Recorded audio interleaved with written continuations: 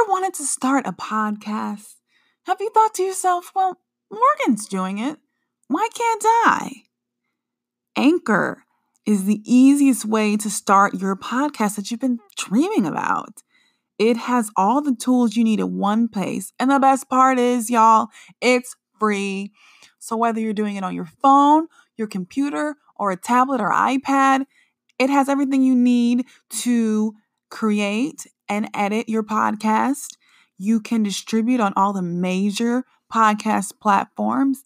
So basically, what are you waiting for? Definitely go and download the Anchor app or go to anchor.fm to get started. I can't wait to hear your podcast.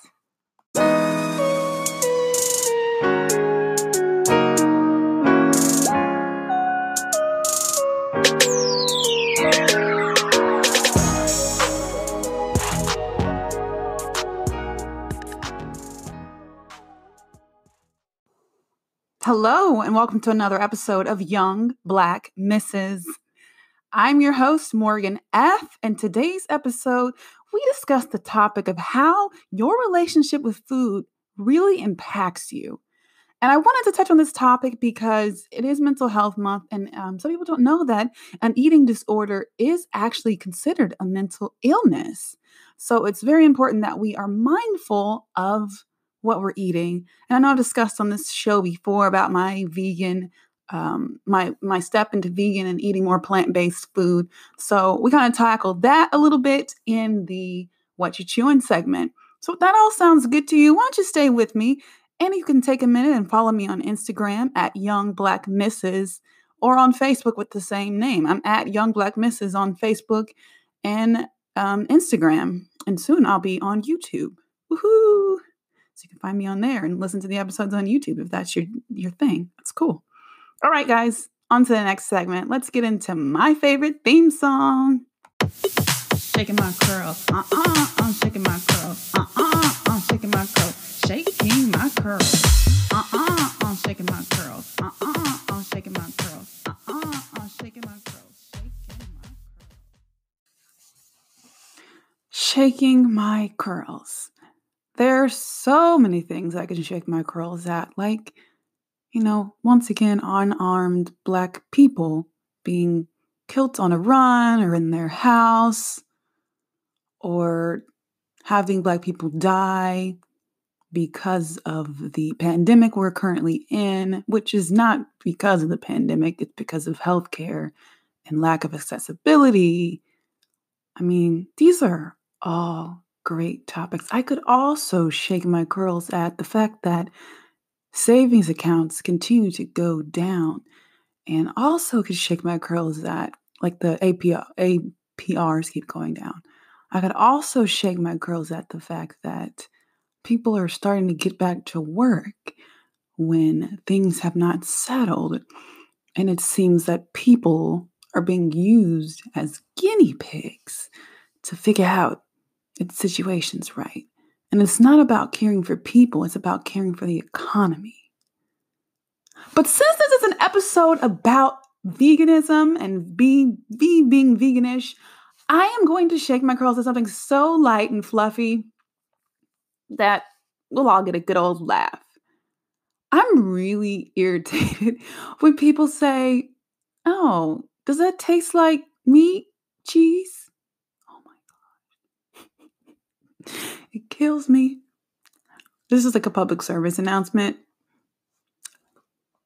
I feel as if it's a homemade substitute, it definitely gives that mouthfeel of whatever it's trying to be, meat, cheese. Now, nutritional yeast to me really does have a very cheesiness to it. And I would say, yes, it does taste like mac and cheese or whatever. But like, if you're expecting something to be like something, then you'll probably get all that processed stuff, which is, number one, expensive. And number two, probably not going to give you the health benefits of going vegan if that was your intent. So it just cracks me up when people ask that. And when people say it to me, I'm like, oh my God, not you. Don't you ask if it tastes like whatever. Not really, but it gives you the essence. And that's really all that matters. It just cracks me up. But I will say some things do. Some things do taste like what they're supposed to be like. Like I had, sorry for saying like a lot. So for instance, I had the Burger King Impossible Whopper.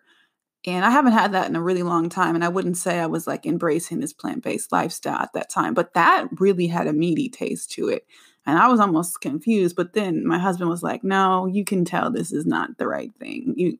There's an aftertaste to it. So I'm like, okay.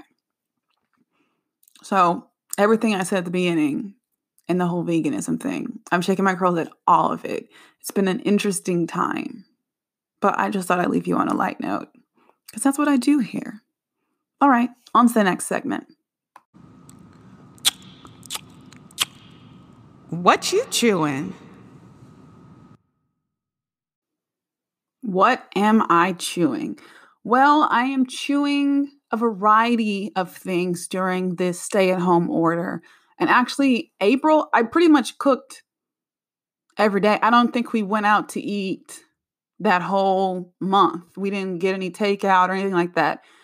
Pretty much all of April we went out to eat, which normally we don't go out to eat that much anyways, but just to think that, because usually I gather on the weekends, but I'm making breakfast, lunch, and dinner 7 days a week. Ladies, if you hear me, fellas, if you hear me, whew, chow. So honestly, Tuesday night, I was like, we got a couple things of beans in here. I'm like, okay, I can make black bean with potato skins. But I'm like, I don't have this. I don't have that. I just didn't have the heart. I was just like, yeah, we got some cash. Let's just get some takeout. And that's what I had to do. And I need to think about that when I do go to the grocery store, because I've been going to the grocery store every 2 weeks instead of every week. And that's rough because I'm missing out on the produce. But one of the things that I'm obsessed with right now is making vegan mayo. And vegan mayo has your non-dairy milk. So I always use almond milk. And then it's got salt, ground pepper, garlic powder, apple cider vinegar, agave nectar, and then this recipe calls for canola oil, but I use half canola oil, half olive oil. I don't know what it is, but it just tastes so good to me, and I am in love with it. I get a lot of my recipes from Pinterest, but I also follow a few people on YouTube and Instagram that love to cook. And I've been enjoying watching them. And a lot of stuff on my Pinterest board really captures that. And you're welcome to find me on Pinterest. The name is Young Black Mrs. on there as well. So you're welcome to find me on there. Another thing that I've been enjoying making is I've made a lot of vegan ground. I've made vegan ground beef in the past, which is lentils and lentils. There's beets. There's mushrooms in that. That's been really good. I made meatballs with it. I made burgers with it as well. Twice. Burgers are so good. I just got an a Insta pot attachment for an air fryer. So there's a gal on IG and TikTok. Her name is Tabitha Brown, and she makes a lot of things that are cool too. So she made carrot bacon, which is amazing. And I've also made, with the carrot bacon, I made sausage patties, air quotes. So lentil patties, I will call them. Oh my God, so good. But I still think the thing that I'm most obsessed with, I mean, I think that I haven't gotten bored with anything. I still can love a pinto beans and rice and feel satisfied and full. I'm also loving beans, like navy beans and broccoli. Oh my goodness, so delightful. And I believe I've talked about how I make that broccoli before. And it's just roasted, and I put olive oil to roast it, but I also put lemon, and that just really brings out, and a little bit of crushed red pepper flake, just so good. And I love that kind of stuff. I mean, there's just so many things that I've really enjoyed making. I think because I love beans. I think I'm a frugal plant-based eater because I love beans so much. A lot of the stuff is beans, beans, beans. I just think it's a good way to keep yourself full and not hungry in 20 seconds if you're just sitting there eating salads. And I don't know what people that start out vegan do. Do they immediately go towards all the processed stuff that costs way too much? I don't know. But that's what I've been chewing on lately, and I'm getting ready to go to the grocery store, so it's kind of like a doofy week to be like, oh, this is what I'm chewing this week. I'm like, yeah, it's nothing amazing. So I just thought I'd recap um, some of the things that I've been chewing as of late, and I'm hoping that this segment um, kind of normalizes eating more plant-based. And I'm not in any way saying you must be plant-based or you should become a vegan, because I don't even consider myself that. But I'm hoping that it's like, oh, this is encouraging, I I could try this out and see how it goes. And if I like it, cool. And if I don't, then hey, moving on. So that's life, just if it's working for you, keep at it. If it's not, then pivot, pivot. You feel me? All right, guys, on to the next segment. Recently, on my Instagram, I shared about a food memory that was near and dear to me. And the food that brought back a great memory was juice, like fresh squeezed juice. And the memory that it brought back was the time that me and my boyfriend at the time, now husband, went to LA for the first time, and we experienced a fresh squeezed juice with beets in it. And we were right in front of around the Staples Center. And, it's probably something more than I'd pay for out here in Kansas City. But I really enjoyed that freshly squeezed juice. And that just brought me back. And I feel like that kind of symbolizes my relationship with food and how it has impacted me as I've matriculated and continue to matriculate through life. As a child, I never really thought about weight. I never really thought about my weight. I did know that other people dealt with weight issues. And I don't think I was ever a picky person. I wasn't the type of kid that didn't want to eat my vegetables or anything like that. And I can confirm, because I just got off the phone with my mom about this. Because I'm like, oh, what did I not eat? As a child, I remember not really liking a lot of sweets. I loved cotton candy, though. I still love cotton candy and cheesecake. But I really don't remember liking cake. I liked ice cream. And now I'm really into gelato and nice. Ooh, that's really delicious. But I didn't really love like salty things like chips, or my mom said I wasn't crazy about gravies and sauces, which I can understand why I wasn't crazy about sauces, to the point where I used to not eat. I would eat spaghetti with tomato sauce, but I would just have the pasta noodles, and I feel like they were like buttered pasta noodles. They had some sort of oil on them. And I don't think it was olive oil. I think it was butter, and I would put Parmesan cheese on it, which sounds really good, like some nutritional yeast with some noodles, a little olive oil, some basil. Yum. But I think I've always pretty much been aware of what's going in my body and what it does for me, even as a child.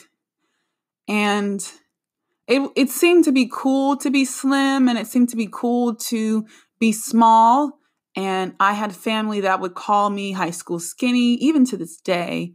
And that's not really one of my favorite things, because I'm so much more than just my physique. This brain, these words that I'm dropping, this knowledge that I'm bringing to you, is so much more valuable than what size dress I wear, So I think people's relationship with food impacts them throughout their life. And it's Mental Health Awareness Month, so I'm taking a different approach because eating is something that I love, but I know people struggle with eating through eating disorders. And there's several different types of eating disorders. And I think it stems back to what I think, I'm not a doctor. I don't even play one on TV, but I think that it can stem back to, everything stems back to your childhood. But I think it stems back to your relationship with food from the start. I remember seeing something on one of my favorite TV shows, The Real. Lonnie Love is one of the co-hosts, and she was talking about her weight loss journey. She's using WW, formerly known as Weight Watchers, WW. And she was showing everyone what she ate in a day or something like that. And she said at one point, she started crying because sometimes she gets emotional. And she just said, I just don't think Black women know how to feed themselves. And I understood she didn't mean all Black women because, honey, I got it. But I think that is a problem within not just the Black community, but I think that's a problem within lots of communities that we don't know exactly how to eat to fuel our body. I'm sorry I got loud, but I just got passionate because I just don't think people know how to fuel their body properly. I think people eat for a lot of different reasons. Boredom. Sometimes you can legit be hungry. Like, I'm a little hungry right now. I don't know what I'm going to eat. But a lot of the times I think boredom, or you might have a taste for something, cravings, or your comfort, you're depressed, you're feeling some sort of sadness. There's a lot of reasons that you could eat that are not just for nourishment's sake. We have to be very, very mindful of that. And even in this situation now that we're going through, a lot of people have been ordered to stay home. Yet there's people that I know that are going out and ordering different foods, and they're not the best choices of foods. But I think it's comforting. It's something they know, and it's something that makes them feel okay. And I get that. I do. I understand that. Like the other day I had mac and cheese with a Z. It wasn't cheese. It was mac and cheese with a Z. And that made me feel good. I've been wanting that for a while. It was white wine mac and cheese. It was delightful. I put some spinach in it because I was feeling like, ooh, this is a little bit, I need something. I just think that our relationship with food really speaks to how we eat. And even just thinking of how we eat and just how we live our lives and how we feel about ourselves. Because I know people that are maybe not in the shape that they want to be in. And I don't think I'm in like the fitness shape that I want to be in. I think I eat right, but I think I could work out a little bit more to really get the whole 1-2 punch, boom, boom, going for my health. So that's something that I'm striving towards. But I think going back to another thing that I realized with my relationship with food is I have my mom, she just acknowledged it. She said, you've always been pretty conscious of what you're eating. And I think I remember that specifically in college. I can't tell you exactly what I ate for breakfast or dinner, but I know for lunch, I made sure lunch I would get 2 deli sandwiches and I'd save one for later. And then I would get a side salad and maybe pasta, or sometimes I would get fruit. Most of the time I would get fruit and water. I drink water all the time. Water is lovely. Water is bae is what I was getting ready to say, but I don't know if people still say that. But I don't care. I just did. Meh.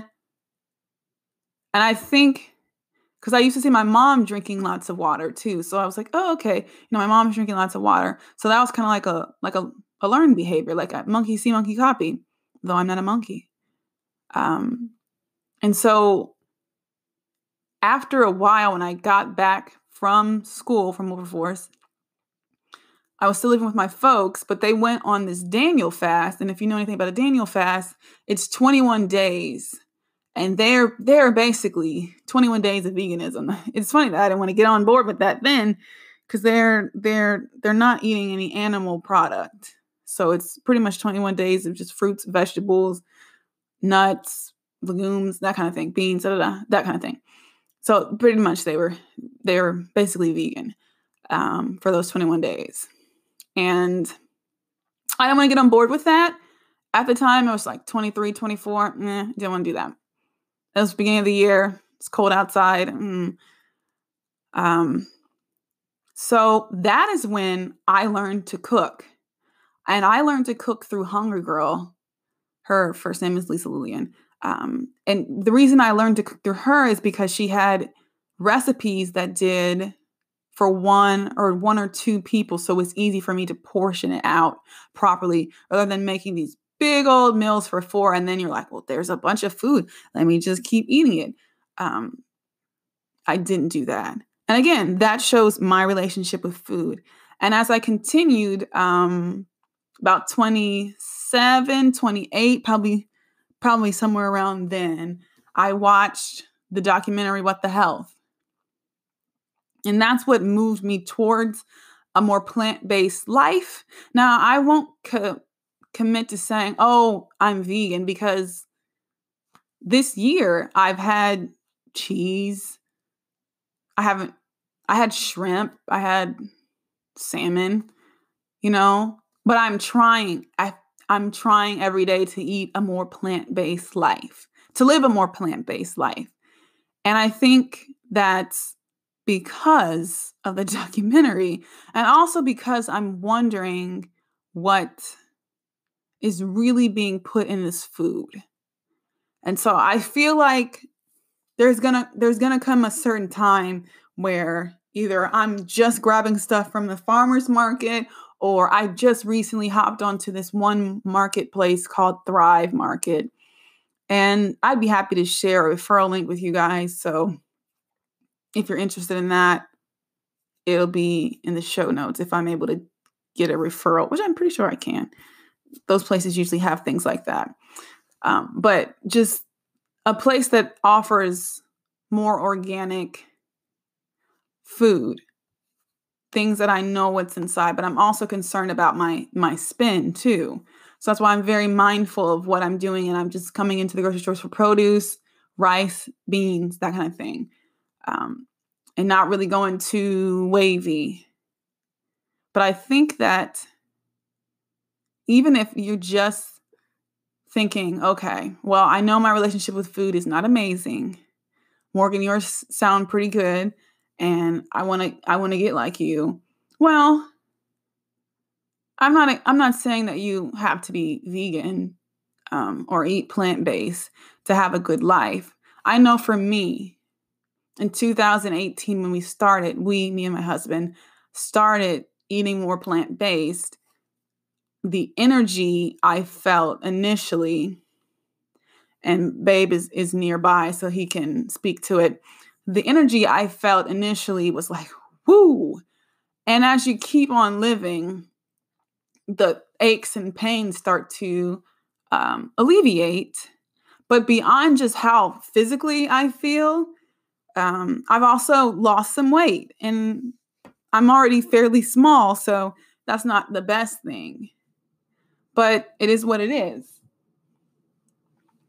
But I'm just thinking that if your relationship with food is not amazing, or if you feel your relationship with food is not amazing, consider trying a vegan lifestyle and then adding things back in.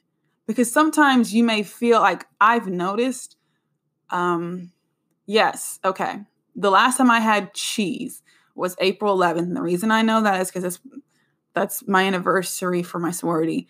And I had made, it was good too, I'm not gonna lie to you.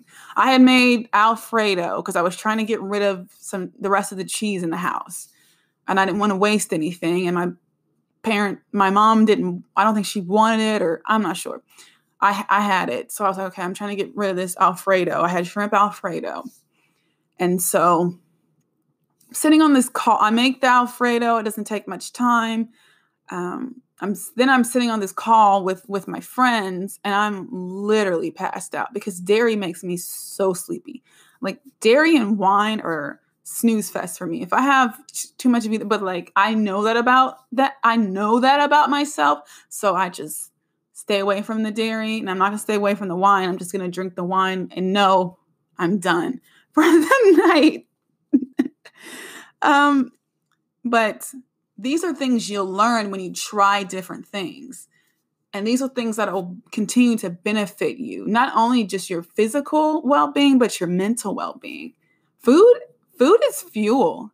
And if we think of food in that manner, if we think of food not like I had mentioned earlier, oh, I'm bored, oh, I'm craving this, oh, I want something to comfort me, oh, whatever. If we think of, I need that nourishment, I need something to refresh me, I need something to fill me up, I need something to saturate my needs, what my body needs. I need something to nourish what my body needs. If we think of food in that manner, then that flips the script. Okay? That flips the whole script. All right, guys. On to the next segment. The positive tip. So I think the biggest takeaway I want you to have from this particular episode is to be mindful of what you're eating and also why you're eating it. Because I think if we understand why we're eating, we can figure out what our relationship with food is, and is it healthy? Should we be considering changing something? Should we modify something? Because if food is our fuel, then it's probably the most intimate relationship we have with anything. I mean, it goes in our mouths, it goes in our bodies in ways that, nobody really can go. You know what I'm saying? So it's one of the most like intimate relationships you'll have. And so knowing why you're eating the food, like, are you bored? Are you actually hungry? Are you thirsty? Because people be out here forgetting that thirst and hunger are two different things. Like, you could be hungry and you could be thirsty. You could be hungry and thirsty at the same time. And some things just feel counterproductive, in my opinion. But like, we won't get into my joke. But remember not only what you're eating, but why you're eating it. And I'm no fitness person. I'm just a girl, I'm just a wife. I'm just a woman. I'm just awesome, pretty much. I have to gas myself up. And you're awesome too, because you've listened to this whole podcast and you've probably been rocking with me for a while. So thank you. If you've gained value out of this podcast or this episode in particular, make sure to share it with your friends, and also stop and snap a screenshot of your screen and tag your girl. So I know you're out here listening at Young Black Mrs. Podcast. Changed it at Young Black Mrs. on Instagram and Facebook. Once again, for the people in the back, at Young Black Mrs. on Instagram and Facebook, because it is all one thing. And Pinterest too, because I changed that. So you can find me on there if you'd like to look up the pins, because that's fun. Anyways, until next time, I will talk to you guys in a couple of weeks. As you know, we're every other Thursday. So take care.